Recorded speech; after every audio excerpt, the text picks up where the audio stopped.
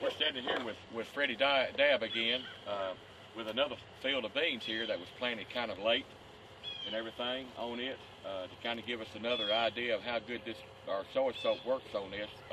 Freddie, tell us what you did here on this field here.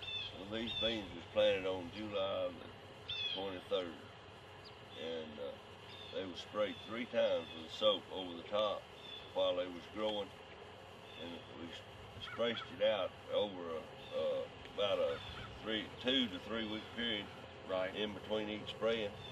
And we didn't even come back and spray over the top of these on account of we didn't have time when it's calling for frost. Right. And they wasn't mature, there wasn't nothing. I mean, they was going to be nothing. But we had, like I said, it had been sprayed 3 times with a soap. And so we come over here and looked at them right after it frosted. And the leaves are still green on them. It burned them a little in the top. And it did burn a few of the pods that was right on the top. But everything else is fully matured and all. And I think they're going to be pretty good beans. Well, it looked like the 3 sprayings you got help hold these against the frost and everything, and I don't know of any other product that would help protect a plant from frost like this. Had it not had the protection that it had, these beans would have never filled out, would they? No, they wouldn't. I mean, they would have been no count at all.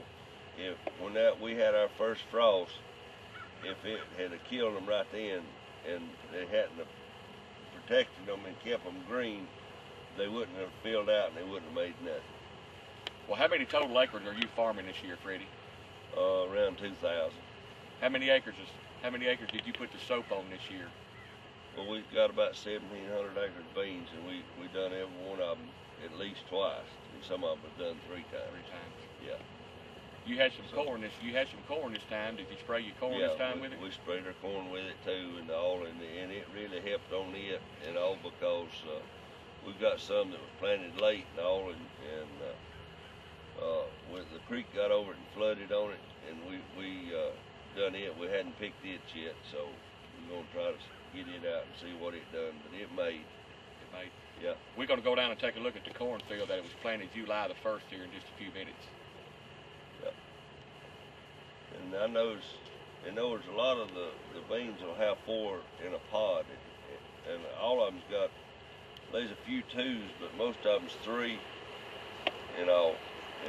And they some 4 pods where you spray this soap. Yeah, we've noticed when walking out into the bean field here, you look through the top of the beans, you got some clusters of some 4 bean pods in the top of these plants here, even planted on July the 23rd.